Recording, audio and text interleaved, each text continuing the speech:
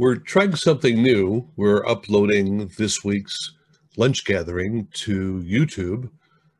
We hope that you'll enjoy it this way. If you would like to subscribe, there's a little red subscribe button down below and a little bell thing. And if you click on the bell thing, it will alert you to when new videos will be posted to the BDR net channel. Let's see how it works. Thanks for listening. Well, I'm really pleased to have Paul Schulins with us today. Paul is going to talk to us about the, now you call them something other than drones. sUAS, Small Unmanned Aircraft Systems. And that's a drone. the technical FAA name, right? But as I say, we're really pleased to have Paul Schulins with us from Boston and Massachusetts. And we're going to talk about this matter of inspections using drones or small unassisted aerial alien. I'll get it. Whatever they are. I'll get it in my head sooner or later. And so, Paul, we're going to turn it over to you and see what's going on. Thanks. Okay, great. Well, thanks, Barry. And thanks so much for inviting me, guys. So happy to see a bunch of familiar faces. Grady, I haven't talked to you in a little while. And Mary, nice to see you on as well. I'm sure I'm missing some others. But happy to be here. This is kind of my first visit, so bear with me. I'm going to attempt to share my screen here and bring up the PowerPoint.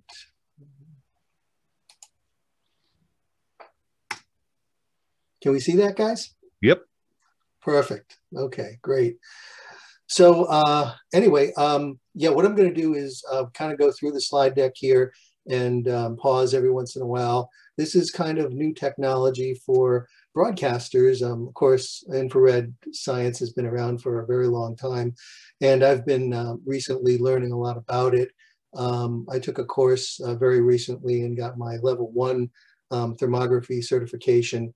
There are 3 levels to that, and I plan to go for level 2 and level 3 because it's a whole science, and it's very interesting to understand what infrared is all about and what you can and can't do with it. There are a lot of limitations that I wasn't aware of, especially with relation to broadcast applications. So I'm going to try and share as much of that as I can with you and see, answer as many questions as I can. But it's been very useful in a few applications already, and I plan to try and offer this service around the country for folks that are trying to get a thermal profile of their transmission system with rigid transmission lines for radio and TV, as well as antenna systems.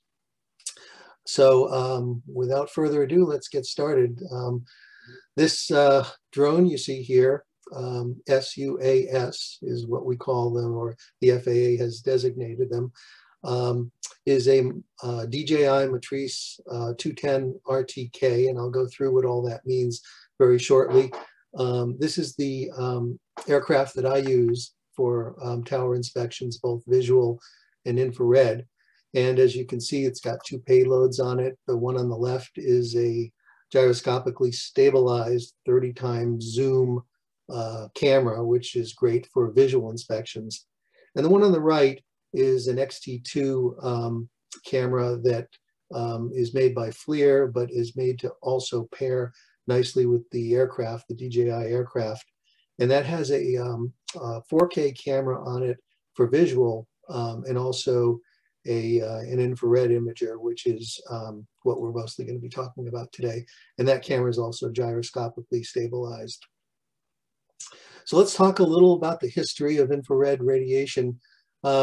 This guy who I've heard a lot about, William Herschel, you may have heard of him. He was a famous astronomer, lived in the late 1700s, early 1800s, and he is the one who really discovered infrared radiation, what it was all about. And it all started by using a prism. And he took that prism and pointed it at the sun, and he saw a lot of different colors come out. And he noticed that those colors produce different temperature gradients. And he also noticed that the red light was the warmest and the blue light was the coolest. And then he could even detect beyond the red light what he could see visually. There was an area there that was even hotter. He also discovered Uranus, the seventh planet from the sun, in 1781. And he used a visual telescope to discover this planet, but he also was, leading to the discovery of the spectrometer, which also was able to break apart the light and tell astronomers a lot about the composition of different planets and stars. So infrared, of course, is classified as electromagnetic radiation that's longer than what we can see with visual light. It's generally invisible to the human eye. And the range of infrared is generally considered to be around 700 nanometers to 1 millimeter in wavelength. But there's no exact limit to what's visible to the eye, as sensitivity drops off pretty smoothly at 700. So sources longer than 700 can sometimes be seen if that source is sufficiently bright, creating actually a danger to eyesight, because our eyes are very sensitive to heating. One of the big things that I learned a lot about when I started to study infrared is about emissivity. And you might have heard of emissivity. It's a measure of how efficiently an object radiates heat. So it really comes down to how well it tells the truth about its temperature. And this is really important, especially when you're looking at things like transmission lines, which have obviously a shiny surface if they're not too tarnished. So emissivity values range from just 0 to 1. And a theoretical object called the black body that perfectly absorbs and radiates all energy is got a value of 1. And it has a great bearing on what you might actually measure with an instrument. You might have used an infrared camera in the past that has a readout of temperature. Well, you need to understand what the emissivity value is of the object that you're looking at before you can actually get a temperature reading that is is meaningful. And many cameras have options where you can dial in the emissivity of the object that you're interested in, and then you can get a pretty direct readout of the exact quantitative value of what that temperature is.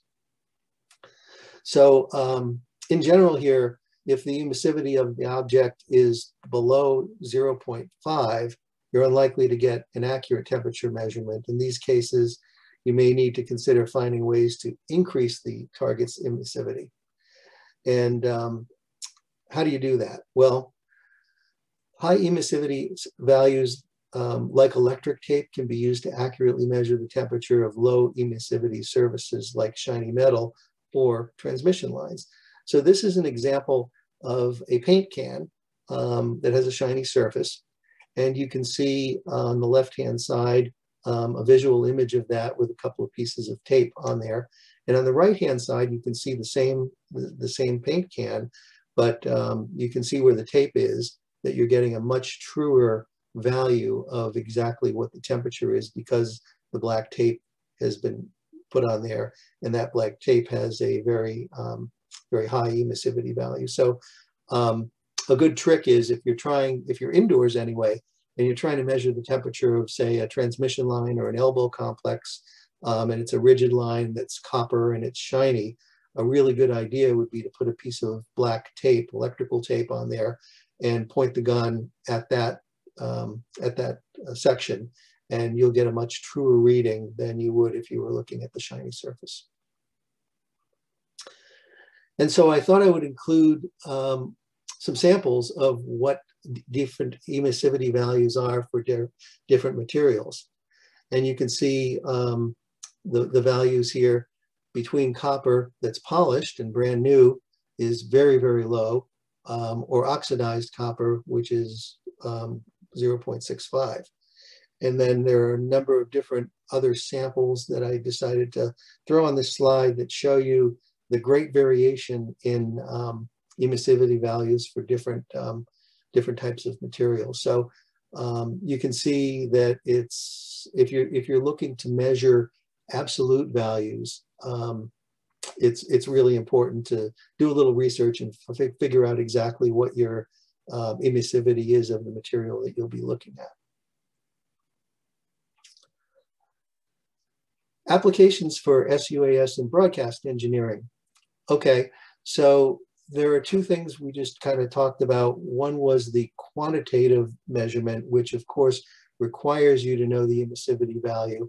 And then there's qualitative. Qualitative, using thermography skills and training to evaluate thermal images based on what you're seeing in the photograph. Such examples include solar panels, rooftops, and broadcast transmission lines and antennas. That's kind of where I've been heading with this project, is in the qualitative end. The quantitative end, again, what we just talked about with needing to know the specific emissivity values, is a numerical measurement reporting calibrated, with calibrated instruments in a controlled environment that may indicating overheating. And some examples of really important applications to use quantitative measurements would be when you're looking at electric motors, maybe electric panels, and of course human subjects. Now with what's been happening with COVID, you may have seen a lot of examples where you can't enter a room unless someone shoots your forehead with one of these infrared cameras. And of course it's important not to look qualitatively at that, but quantitatively you want to know if someone's running a fever. And of course the quantitative measurements would be most appropriate for that. I'm going kind of quick here, so I will pause for a second and see if anybody has any questions before I go through some more slides.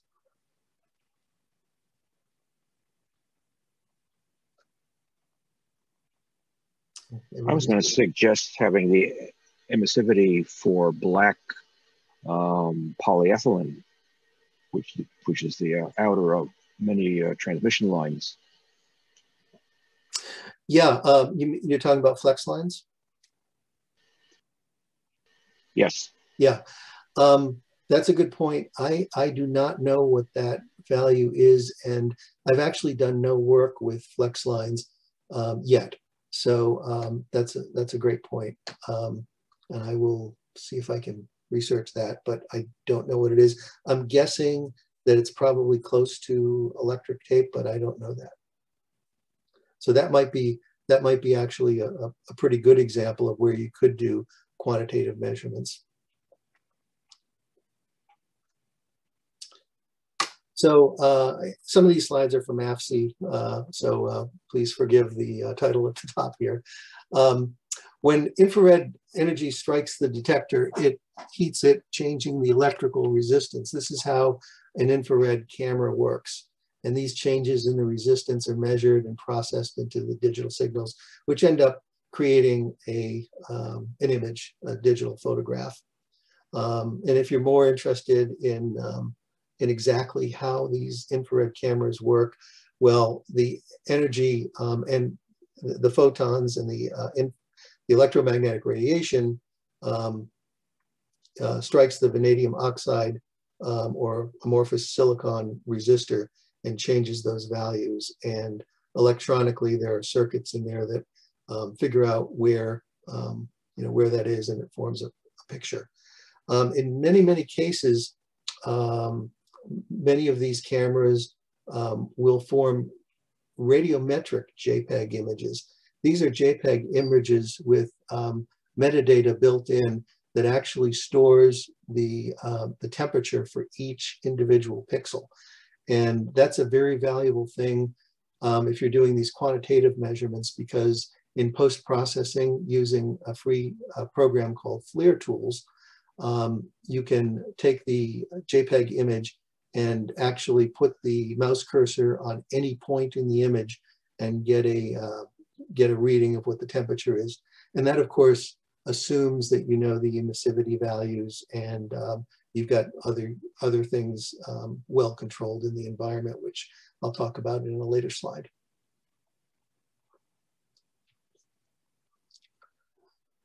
So the primary cases for sUAS or drone use in broadcast engineering, as I see it, are four. I kind of divided in my head into four usefulness use cases for drones, and I've been involved in all four of them, but mostly in the thermal imaging area. So obviously visual tower inspections, especially with some of these higher zoom, higher resolution cameras where you don't have to get that close to the tower, but you can see things very clearly as far as, you know, even a cotter pin being missing from a guy wire anchor, or, you know, I've had some instances where I can even go up to the top beacon and clearly read the barcode right off the beacon label. So there are really cool things you can do with the technology on these stabilized cameras these days for visual imaging. Infrared scans for heating, which is of course what I'm talking about here today mostly. RF signal measurements. There are a number of companies out there now that have started to you know, make antenna pattern proof measurements with drones, both vertical and horizontal fields. And in some cases, these can be done a lot less expensively and certainly more quickly than ground-based or helicopter-based measurements. And then the other thing is thermal imaging of AC power panels. We all know about that. That kind of technology has been around for a long time. But, you know, one of the things that I'm starting to offer my clients is the ability to go in with a gun and take the front panel off the circuit breakers and or the fuse panels and take a look and see if anything is heating abnormally. So why are we doing all this? Why are we using infrared imaging? Well, we can see all this stuff that's available to us, all this electromagnetic radiation that's not visible in a traditional photograph. This is like a sixth sense of what's occurring around us in our environment. But you know, unless we have the proper detectors to look at it, we just ignore it because it's not visible to us. So by using these special tools, we can get a lot more information and potentially save ourselves from some impending disasters, which we've already done, and I'll show you some of that stuff coming up. So the application for infrared imaging is basically tower transmission lines. And again, I've only used this with rigid copper transmission lines, anything from 1 5/8" up to 9-inch lines I've surveyed. Broadcast antennas, we can get right up into the aperture of the antenna and take a look at the power dividers behind the radomes and see that there is no abnormal heating. We can compare the images and the heating patterns that we see to the blueprints from the antenna manufacturer and see if it all makes sense. And so that can give broadcasters a lot of comfort that there's nothing deteriorating or going on inside the antenna that they wouldn't expect. RF patch panels, of course, combiner modules, RF switches. RF switches are another thing that people seem to have trouble with, these motorized switches. Sometimes the contacts aren't working great, and taking a look at those switches with a thermal imager on a regular basis can tell you whether anything's changing there. And of course, the electrical AC power panels that I've already talked about. So you've heard me use the phrase sUAS. Many of you have heard this before, but if somebody hasn't heard of it, it is defined by the FAA as a small unmanned aircraft system. And that, of course, consists of the actual aircraft. The aircraft has got to weigh less than 55 pounds to fall into this category. And it includes the vehicle, the system on the ground connecting the operator to the vehicle, and also the operator on the ground. So this is a total system that they're talking about when you see the word sUAS. It means the aircraft, the radio connecting it, and the pilot that's manipulating the controls.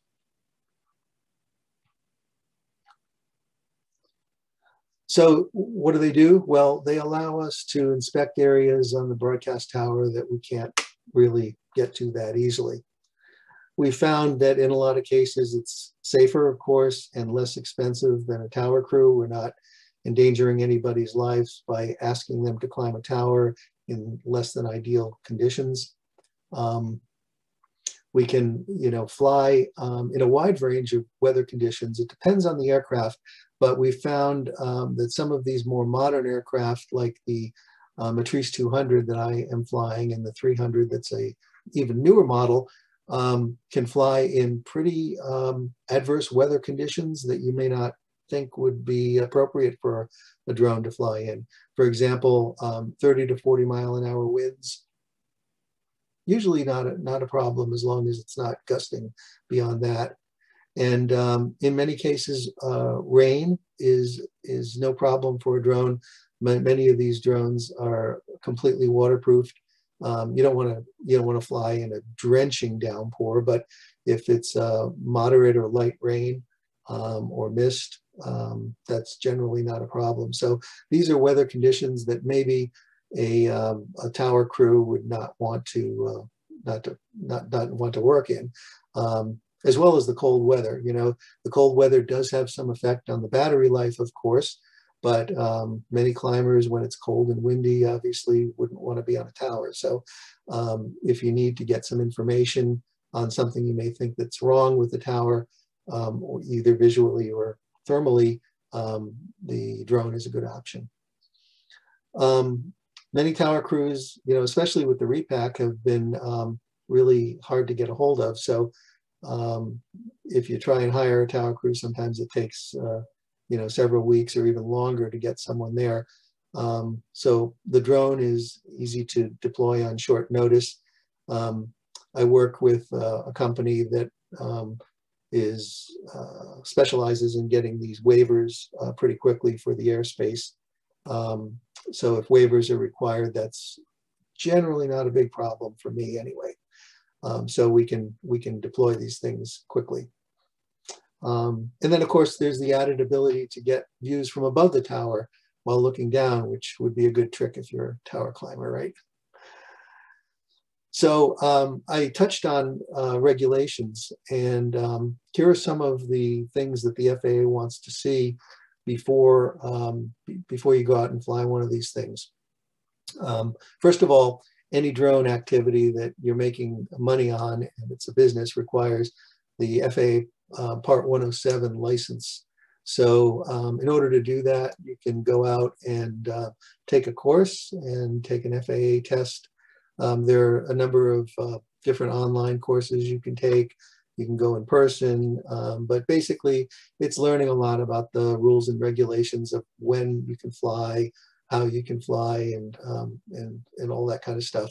And once you take that test and get your FAA Part 107 license, you're considered a sUAS pilot, and you can operate the drone as a business to make money. Usually it requires a second person as a qualified operator. That's one of the things that the FAA requires, is that you have the aircraft within a visual range all the time. And it's kind of hard to do that if you're looking down at the controls to fly the aircraft as well as acquire the data. You can't really be looking up at the same time to make sure that the aircraft is within your line of sight. So in all cases, I use a second person as a qualified spotter whose job is to just make sure that they've got a visual on the aircraft 100% of the time. And most often it requires some FAA and local, sometimes even local approvals to fly above 400 feet above the ground. In many cases, I've been flying some TV towers, which are always above 400 feet. No problem to go 1,500, 2,000 feet if you have the appropriate waiver.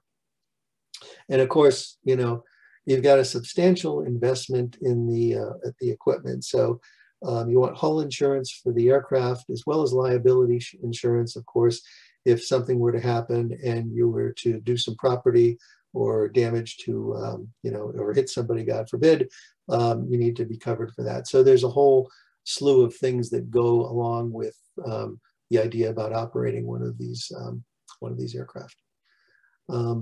Again, I'll pause again at the end for questions, but right now I think I'll stop for a second and see if anybody has any questions. I do have a question, Paul. Go ahead. This is Mark. I'm located out here in Columbus, Nebraska, at a tower site. I've got to ask the question, and everybody else is probably going to ask: have you ever clipped a guy wire with the drone? Not yet, but it's early. You'll love it when you do. Believe me. Yeah. No. Well, that's a good question. Thanks for that question, by the way. So one of the things that I do very carefully, of course, depending upon the design of the tower, is to plan the route of flight. And generally, if it's a triangle face tower, if the guy wires are on the face, I'll fly, up the corners. And if they're on the corners, I'll fly up the face. And generally, if it's a triangular lattice, I'll make 3 flights, one up each face of the tower, to try and get different perspectives of the transmission lines. And I'm talking mostly about thermal here, but it also applies to visual. When you're imaging the thermal, it's important to be able to get different perspectives so that you can tell if you've got a weird reflection or whether this is really an abnormal heating that you're seeing there. But of course, doing all that planning allows you to better avoid the guy wires, and you know exactly where you're going to fly. And because of the advanced electronics on the drone and what I'm going to talk about in a few minutes, the RTK abilities of the drone, the positioning is very accurate, and you're not likely to drift very much, so you can avoid obstacles like antennas and in particular the guy wires. Question came up, Paul, about high RF fields and how much effect they might have on the drone. But it also would be balanced, wouldn't it, by the fact that you could run that drone and you wouldn't have to reduce everybody's power. Yeah, exactly. Well, that's one of the advantages that I didn't mention is that, with a tower crew, of course, you've got to, in most cases, unless they're wearing a suit or something like that, reduce the power. In the case of using infrared imaging and a drone, you don't want to reduce the power because you want to see if there's anything wrong up there. So you want everybody operating as normally as possible. And that's one of the advantages of using an aircraft is that you're not endangering any human lives with RFR. You don't have to inconvenience the radio or TV stations by asking them to reduce power. And furthermore, the RF interference to the drone itself is something that I want to address. And yes, you're flying in some cases in apertures in the hundreds of kilowatts or even megawatts, depending upon the gain of the antenna. So it's a natural question to ask, well, doesn't this blow out the drone, when you're when you're operating that close to the antenna? And the answer is not yet. I do use a hardened drone that has been modified by DJI to withstand high RF, and I'm going to talk about a little about RTK technology in an upcoming slide, which also allows you to fly in these environments without danger of losing control of the drone or burning out any electronics. It's still a major concern, of course, and it all depends on the focal length of the lens you're using and how close you need to get to that RF source to get meaningful information. In many cases, I can be 15 meters or 10 meters off the antenna and still get the adequate resolution so that I can tell what's going on with the antenna. I don't want to fly right up against the antenna, obviously. As we know that, the fields increase dramatically as you get closer by the square. So yeah, it's definitely a thing to think about. And if you're going to use a drone, you may want to use a hardened drone not a consumer type drone, especially in these higher RF fields. Paul, do you have the limitation on being able to fly, or the limitations on 400 feet over above average ground AGL? Is that waived if you have a structure nearby, like the tower itself? Can you fly 400 feet over the structure without any waivers, or do you still have to go through the waiver process? Depends on the airspace. That's a good question. If you're close to a metropolitan area, chances are there are airports in the area with instrument approaches or controlled airspace that does require the waiver. If you're in what they call Class G airspace, as defined by the FAA, you don't need any waivers, and you can do whatever you want, basically. So it all depends on exactly where you are going to be operating. Marvin, you were trying to get in. Oh yeah, I just quickly wanted to ask Paul, what kind of an investment is involved in that drone, as you showed at the beginning of the presentation there, with the 2 cameras on it? So it depends on the payload, but with the 2 cameras on it, and for this particular model, I believe my investment just in the hardware without the training was in the $30,000 to $35,000 range. Yeah, that doesn't surprise me. Thank you. Yeah. Anything else before I continue?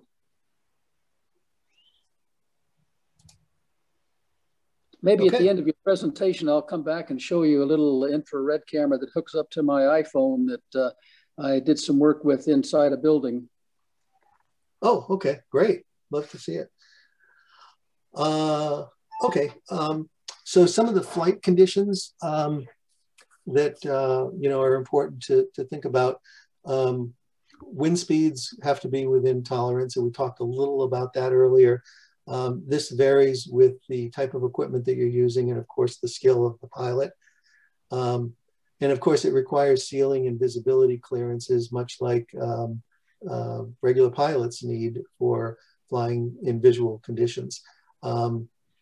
I have flown in somewhat foggy conditions, but I still needed to maintain visual contact with the drone.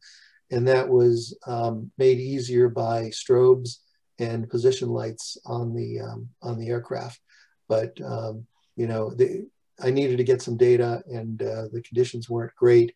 I couldn't even get to the top of the tower, but I got to the area where I was concerned about, and it worked. So it's one of those things where you just have to be really careful, and each case is a little bit different. With regard to infrared imaging, it's ideal to fly at dusk or dawn to minimize the solar loading. And we're all familiar with signal to noise, but think about this. If you're flying on a sunny day and the sun is beating down on the tower at noontime, and you're trying to get very, very accurate indications of whether there's a problem on the tower, all that solar loading is going to reduce our signal to noise ratio of what we're looking at on the transmission line or on the antenna. So you definitely want to not have the sun, casting a shadow on the tower when you're doing this. I find it's ideal to fly just after sunset when the sun's about 7 or 8 degrees below the horizon. It's also possible to do this on an flat overcast day, but I do like to do it better just before sunrise or just after sunset. And we already talked about the fact that the flight should ideally take place when all the stations are operational for thermal measurements. So RF interference cautions. Use RTK technology to help stabilize the drone whenever possible. I'm going to talk about that coming up in a minute. You want to fly as far away from the radiating elements, of course, as possible, but still obtain useful resolution. You want to use an appropriate focal length lens for the infrared camera. And of course, caution for guy wires and other obstacles. We talked about that, and to never fly over people or animals. The focal length of the lens is something that's really important. Many of these sUAS cameras come with fixed focal length lenses. In fact, I don't know of any of them that have changeable focal length lenses. So when you make this investment, you need to make a choice, and you need to be happy with it for a long, long time. And there are basically 4 different focal length lenses, depending upon the application that you're going to be using it for. You know, if you're taking pictures of a solar array and it's a wide array you're trying to image, well, you need a shorter focal length lens for that. If you're doing what I'm doing and taking pictures of transmission lines that are very small in terms of their width on a tower, then you want a longer focal length lens. But that wouldn't work as well if I was trying to use that same lens for the solar array. So the you know, the choice needs to be made when the investment's made in the camera. And it somewhat limits what you can do for business with your investment. So there's a whole strategy there to figure out what kind of lens you want. So RTK, if you're not familiar with RTK, RTK is a positioning technique that advanced drones use. It's called real-time kinematic positioning. And what it does is it is like a position enhancement from GPS. And you can see in the diagram here, the operator is using a remote control to control the drone. But you've got this other thing on the ground on the right-hand side here that's sitting on a tripod. It's a base station. And this thing has GPS as well. And what happens with the RTK is that it also gets satellite information as well as the drone getting satellite information. And it computes a correction factor that gets transmitted to the drone. And it also takes the magnetic compass that is in the drone and brings it onto the ground. And that's important, especially in this application, because when we're dealing with high RF, the compass is pretty worthless. So having that magnetic compass on the ground and transmitting that real-time information to the drone helps it stabilize itself much, much better. In fact, accuracies with a good RTK base station can be in the several centimeter range, even with gusty winds. So even though the drone's going to move around a little bit, the positioning that's reported and the fact that the drone knows exactly where it is good down to several centimeters, which is pretty amazing stuff. So I always use RTK. It's part of the investment that that I made in equipment, and we set that up on a tripod, usually pretty close to the operator, but it just needs to be within line of sight of the drone and, of course, the satellite. So the benefits: you pinpoint accuracy, less concern about the winds, brings the compass away, and you always know the exact position, resulting in accurate hovering and position control, even in some gusty wind conditions.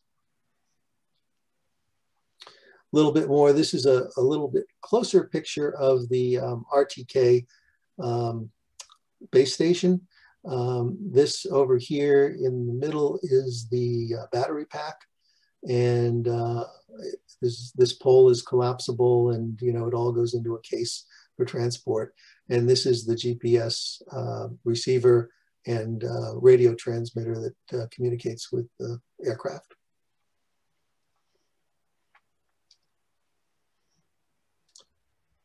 So, and Barry, am I doing okay on time here? Probably finish in about 15 minutes or so. I just don't want to go too long. Are we okay? Yeah, we're okay so far. We're about 40 minutes in, and everybody's still here pretty much. Good. That's good to know. Okay. So we're operating in an uncontrolled environment with these drones. And one of the things that that I learned pretty quickly was it's meaningless to specify precise temperatures in an uncontrolled environment. Wind is our enemy, and it's by far the biggest variable in what these numbers are going to come up as. As I say here, a 3-mile-an-hour wind can cut the temperature reading in half. So basically, your numbers are worthless if you're trying to image on a tower. You can't tell your client that your your antenna's at 72 degrees here and 68 degrees here. It just doesn't work because you don't know what the wind is at the moment that you're measuring the temperatures.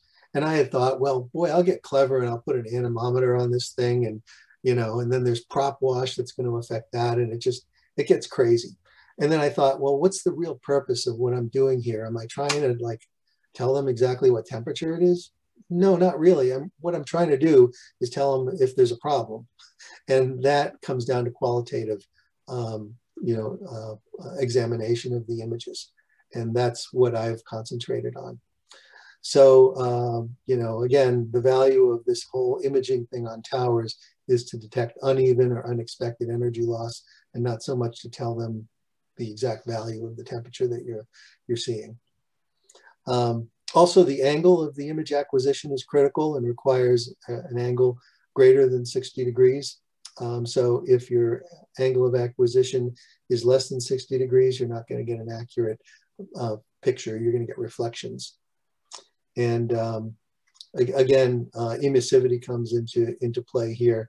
Emissivity of different components will produce dramatically different thermal indications. We talked about emissivity earlier in this discussion, and I mostly related that to quantitative measurements, but of course, it relates also to qualitative measurements, because if there is printing or a label or something like that on the transmission line, it's going to look like there's a thermal anomaly there when there's actually not. So it's important to understand where the labels are and to take some visual pictures as well as infrared pictures to understand if you're seeing an anomaly, whether it's due to a piece of tape or a label on the transmission line, or if there's really a hot spot there. The spot size ratio is the ratio of the distance between the camera and the target, and it's important to calculate that. I talked before about focal length of the lens, and that's what this chart is showing. There are basically 4 different focal lengths that are offered with the types of cameras that I happen to be using. I am using the 19 millimeter, which is a pretty telephoto, if you will.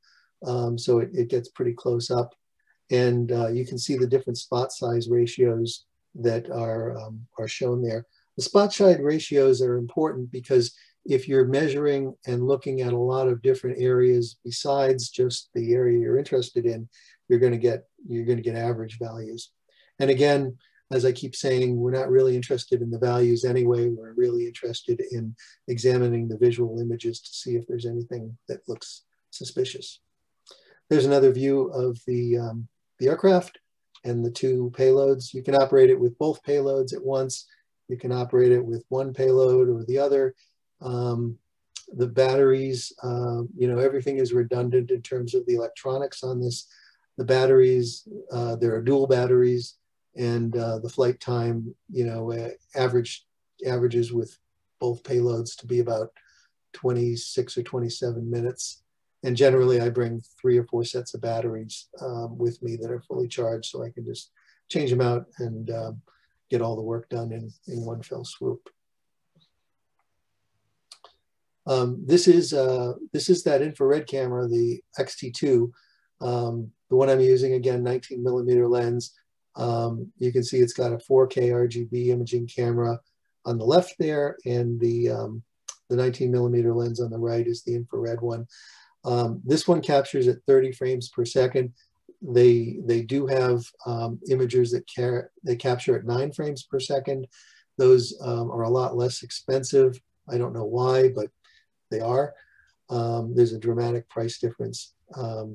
But one of the advantages of capturing at 30 frames per second is you can generate a sequence file, which is basically a movie that captures 30 frames per second as you're ascending up the tower, and you get all that data, and you can grab individual frames from that in post-processing. Radiometric images, like I discussed before, they assign a temperature value to each pixel in the image file.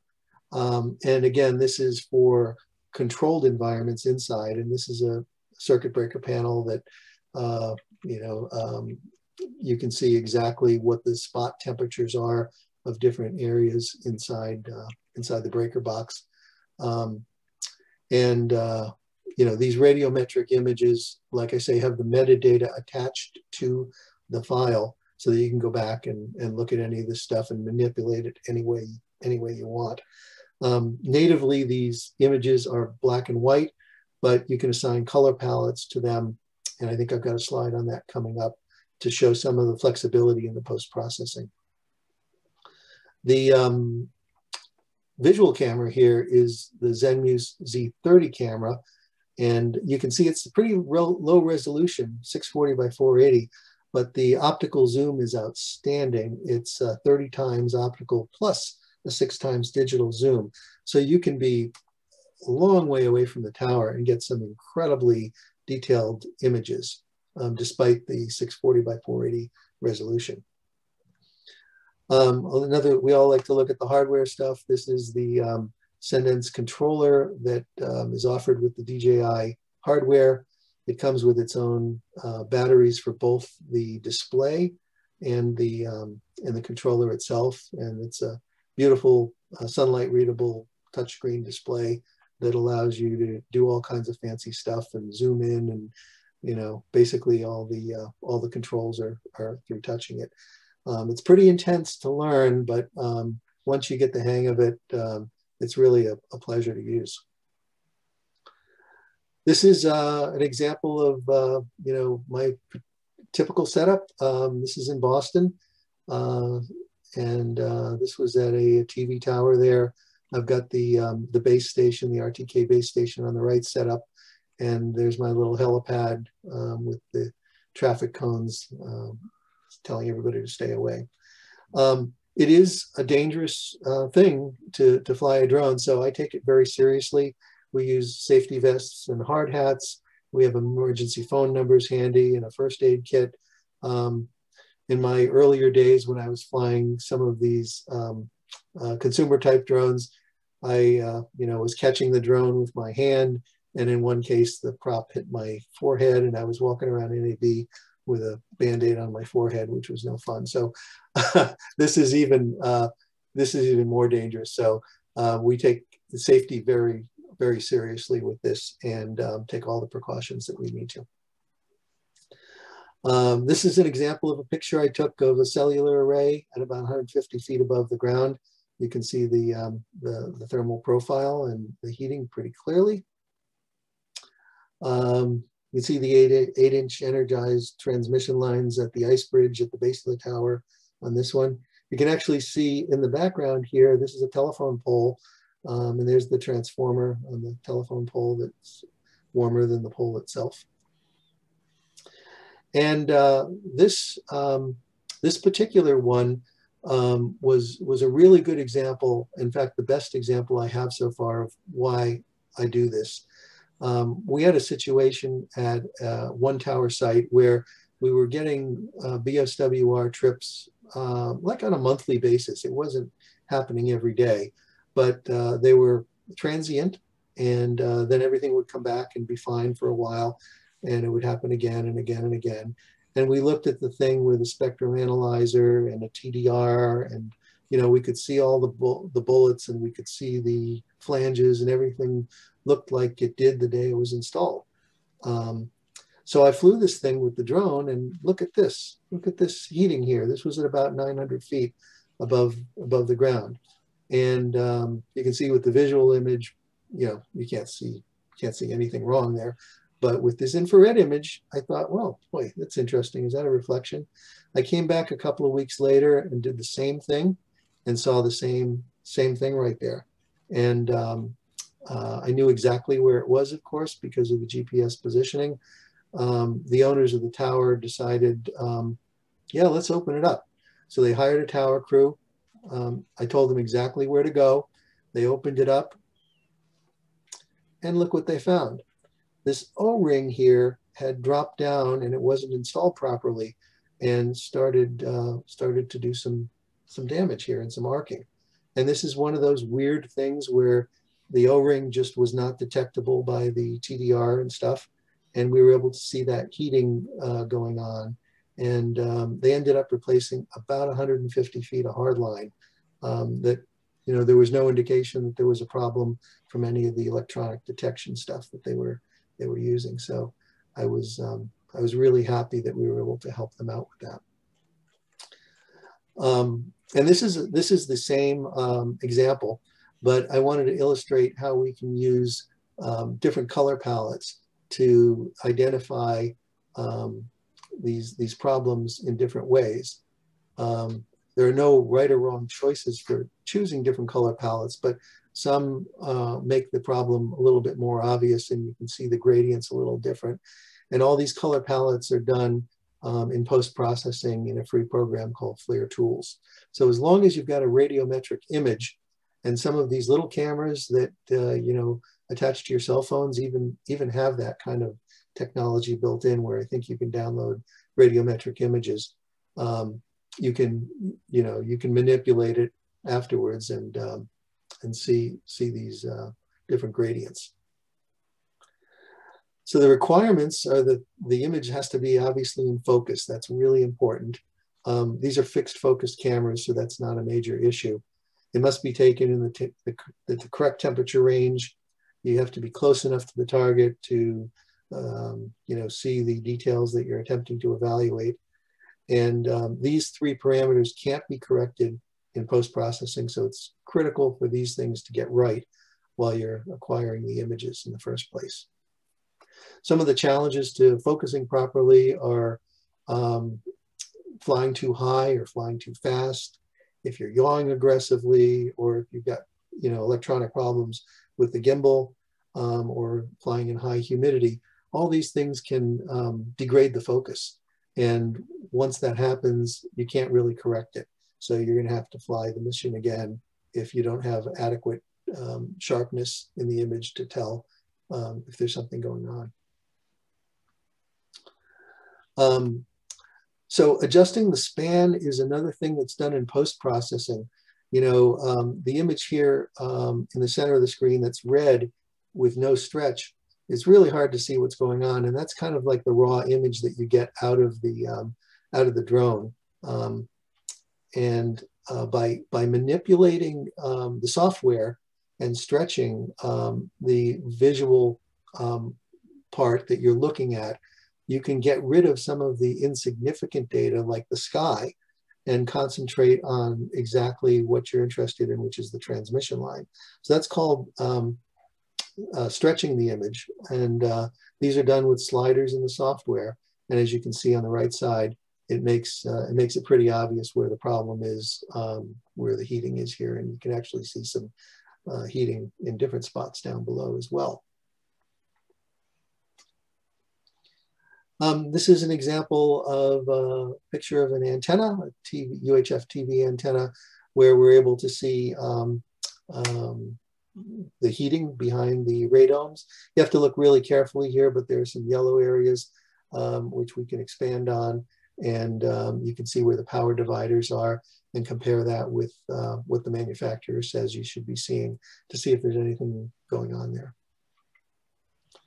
And this is an example of a handheld camera being used inside a building to take a look at transmission line.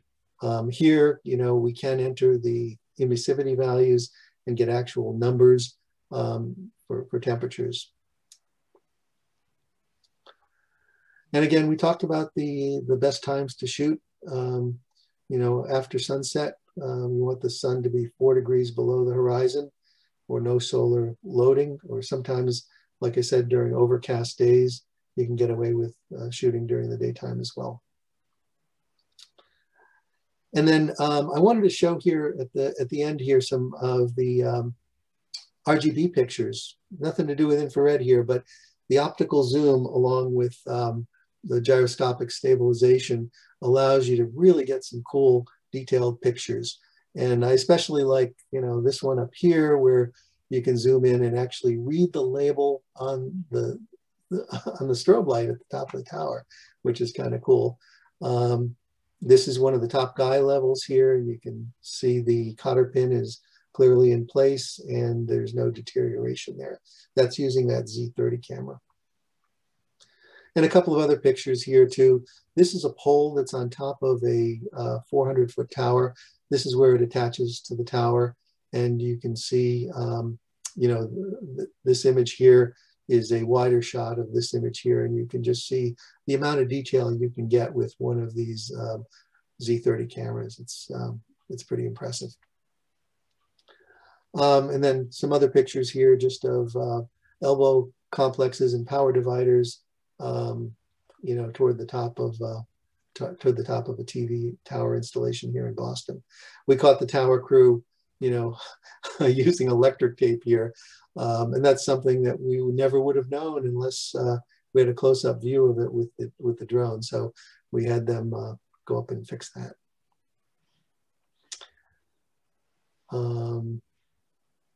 Infrared scan here. I think this is a movie that I can play. Let's see if this works. Sometimes this doesn't work well with Zoom. Hopefully that's not too pixelated, but you can see the smoothness at which the drone moves. And basically, when I'm doing this, I'm using the sequence capture feature so that I'm shooting a video basically at 30 frames per second. And as I said earlier, each of those frames is a radiometric image that can be analyzed later.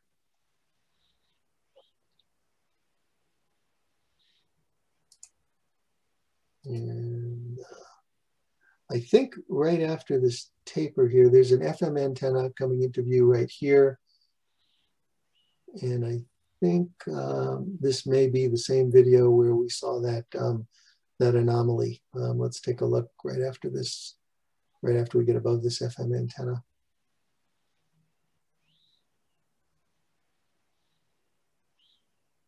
Yeah, there it is right there. You can clearly see it. This was the night that I did that imaging. So really shows up nicely there.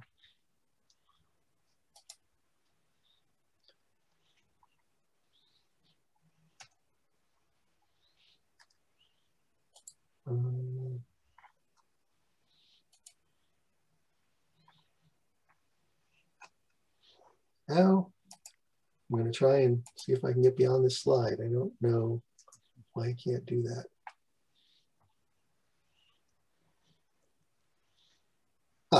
Okay. So in conclusion, drones can be used in many cases to perform visual and infrared imaging. You do need the proper certification to get the job done. In a lot of cases, you need the airspace authorizations. Most importantly, looking at these images really requires an understanding of how the heat transfer occurs and how IR cameras detect the radiation. So that's why this taking a course and getting a certification is a really good idea, because you can get fooled pretty easily. I know I was before I got any knowledge about this stuff. You know, using the drones for intermediate visual inspections will enhance safety and lower the inspection costs. So here's my email address. I've got a new website called schulenssolutions.com. Just put it on the other day, and there's a bunch of stuff about that. Here are some resources as well. If you're interested in getting some training on this, infraredinspection.com, infraredtraining.com are a couple of companies that offer courses and certifications. If you go to FLIR.com, you can get the free FLIR Tools software. And there's a ton of resources on youtube.com from ITC. So if you go to YouTube and put in Infrared Training Center and FLIR, you'll see a lot of really cool stuff that that's fascinating to watch. So I'd like to, thank some of the people that have helped me put this presentation together. My instructor, William Schwan, from Infrared Training. I bought the stuff down at Florida Drone Supply. They were great. Jim Stenberg from American Tower has been very supportive, as well as Gary and Cindy Cavell from Cavell Mertz. I think many of you know them. I work closely with Jim Leifer at American Tower. And again, there's my, my website and my telephone number. and I'd be happy to answer any questions. And I apologize for going a little over. So I'll turn it back to you, Barry. Well, the question was raised about taking the infrared and the standard pictures at the same time. You showed a camera, I think you said, did both at once, or is it because you have two cameras that you do that? Yes, you can use both at once. I can't use the Z30 at the same time I'm imaging with the XT2, but the XT2 has a 4K visual camera in it as well as infrared, and you can image simultaneously with those. So on one run up the tower, you can be doing two types of imaging, which saves a lot of time. Okay. What is the typical distance that you use? You mentioned at one point 155 feet. Do you generally try to keep the drone at that distance, or do you bring it in closer?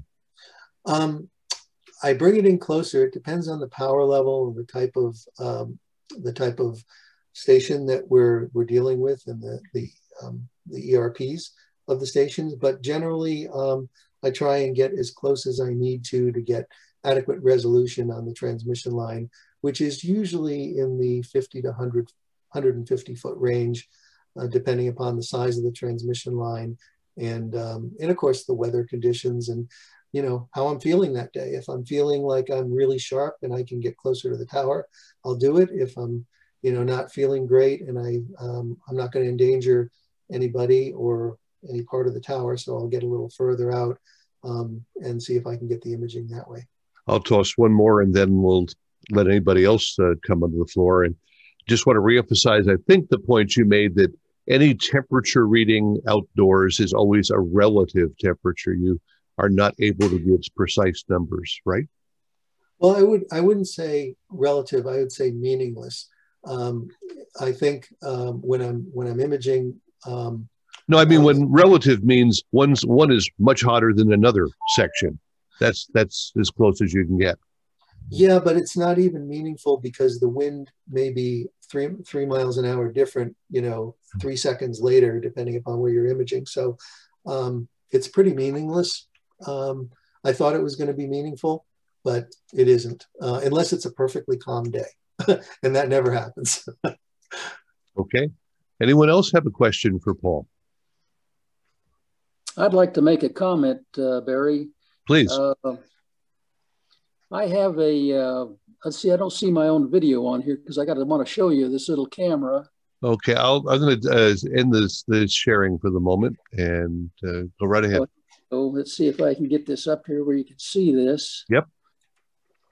That is an infrared camera that plugs into the lightning connector on my iPhone, and it's made by Seek, S-E-E-K, and I just looked it up. I paid $164 for this little device, and it comes with a little plastic carry case that it goes into to protect it, and so I carry it around with me a lot. And I'll show a picture here that down at KBLA, I took it down there, and I was kind of curious about a power panel. And this was a hot spot I spotted in the power panel, and this was a breaker that was feeding a 208 volt three-phase to an air conditioner. And this was running hot, and also the air conditioner had I thought, a premature compressor failure. So I talked to the electrician, and we decided to rewire things and put in a transformer so that we gave the air conditioner 240 volts, and wired it on a separate, bigger circuit breaker. Got this because it had this caused a fire in this particular panel. It would have taken two stations off the air. So we rewired all that and got rid of this hot spot here. And I might also mention in my house here, I do I do solar heating to heat the house. And I've got a FLIR, one of those little temperature guns.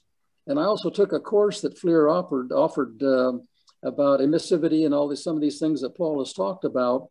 And I found that I learned through the course that in my solar system, I've got copper piping. It has typical oxidized copper piping, but to increase the emissivity to get a more accurate reading, I put a piece of electrical tape on there. So I've got spots around the solar system here where I've got pieces of electrical tape to put a black surface there, and that increases the emissivity to help get a better reading.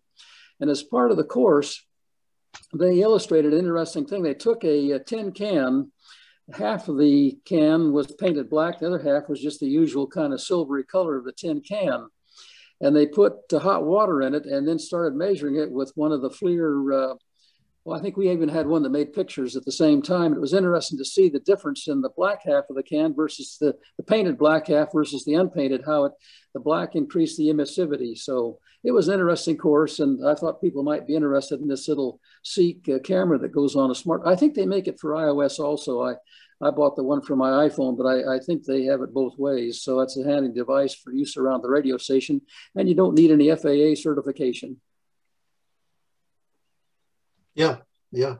No, those, you know, that's a great comment. You know, there's nothing wrong with these inexpensive cameras that can attach to your cell phone. They're great, and you know, as long as you know the limitations and how to use them, and it's great that you learned all about how to use them and how to interpret the images. The main thing that you pay for when you buy an infrared camera is the resolution, the number of pixels. And it's not like a digital camera that you might go buy, because it's so much more expensive to manufacture these infrared cameras. So if you look at the actual resolution on your cell phone camera, you'll find that it's surprisingly low, but it's surprisingly useful despite the fact that it's low. You know, I mentioned the XT2 camera that I'm using was 640 by 480, right? I mean, that's not high resolution in today's terms, but it's a $15,000 camera. So it all depends on, you know, on the manufacturing costs. But yeah, no, Marvin, that's great stuff. So that begs the question, in terms of having some calibration materials with you, like a black body radiator and a thermocouple, so that you can actually simulate the amount of IR and the surface temperature, and to make sure your instrument is properly measuring it. Also, I had a question about RTK. How long does your RTK reference station have to be in place before it self-surveys accurately enough? Because I know a lot of our RTK systems in the past, basically, the site was already surveyed, and you basically just put the instrument exactly over the survey marks. My third question is, you know, GPS, the vertical measurement is least accurate of the measurement field, and that I would think would be the most important measurement in terms of what you're doing, so you get a correct, accurate height fix for your drone. Yeah, so let me try and take those one at a time.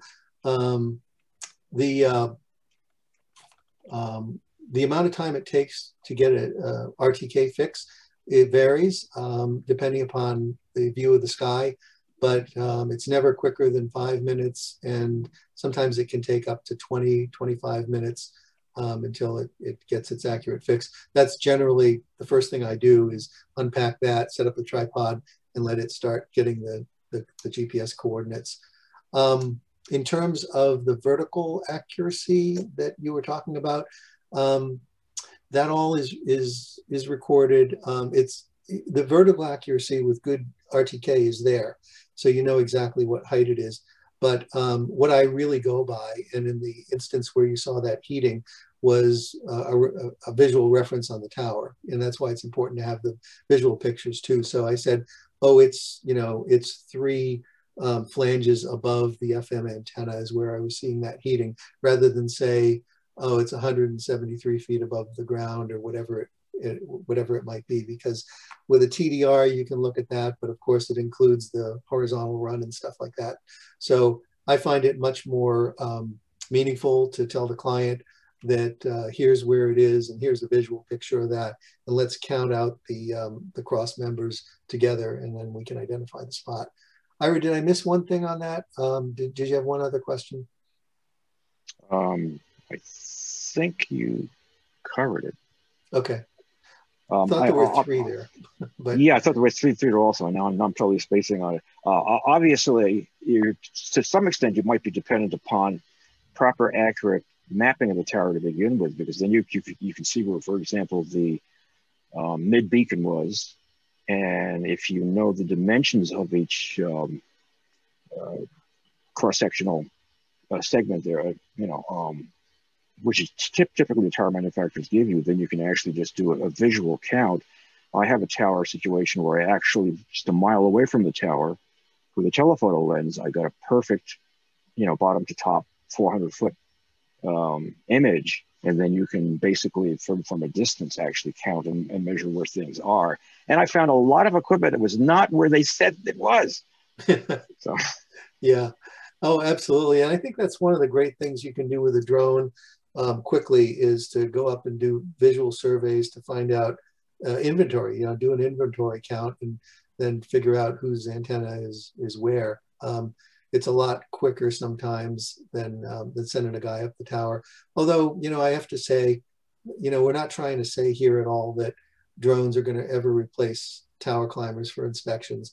Drones can't tighten bolts. Drones can't see all the things, feel all the things that a human can feel, but they certainly are less expensive and they're easy to send up more frequently.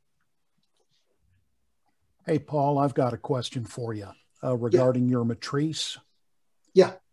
Does your matrice have obstacle avoidance on it? It does. Yep. Okay. I don't trust it, but it does. How well does that handle guy wires? It doesn't. Okay. It doesn't. Yeah, you can fly right into a guy wire. I've got a Phantom 4 Pro, and I know better than to push my luck with guy wires. But I figured for the amount of money you've got invested in your system, I thought, well, maybe they've got obstacle avoidance. How can I put this? They've got it improved to the nth degree where, oh, guy wires, no big deal. I'll avoid that too. But you're telling me that it will not work. Yeah, I wish that was the case, Fred. No, it won't. It will work in a lattice tower, and it won't fly into the tower. But I've never pushed my luck, obviously. But guy wires are just too small, and you can fly right into them. So it's really important, especially like I was saying, when I fly, not at night, but after sunset. Those guy wires become tougher to see. So you really have to kind of plan out what your ascent is going to be. And then, maybe you get up to the top of the tower and you want to come down a different face of the tower. You've got to basically come out from the tower so you're not crossing through the guy wire and then come back in and go down. So it's very tricky. You really have to practice it a bit. And that's why the visual spotter is just critical, because you're trying to manipulate the drone and look at the data, and you can't be looking up at the tower at the same time. So Paul, you were in terms of what you showed us before in Needham Heights. I mean, you were flying over Route 128 and all the traffic. You have to be really careful that you don't cause an issue. Yeah, I was actually very close into the tower, so I was technically still above the property of the of the tower there. However, the other one there, Ira, was above the Sheraton Hotel, and again, you got to be careful there as well. Yep. So.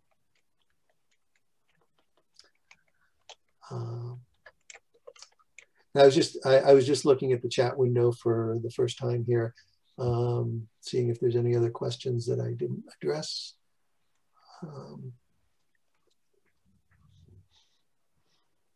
No, I think you've pretty much gotten the questions been posed in here.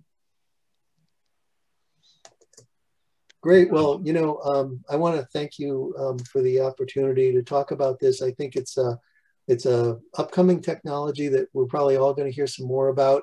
It's used a lot in so many different industries, law enforcement and solar, wind farms, you name it. So it's definitely something that is the technology is going to get better. It's going to get cheaper. And I really do think for broadcasters, it has some pretty cool applications, as I've found out already. So if I can help anybody, or any clients that could benefit from it, please reach out to me. Be happy to help out. And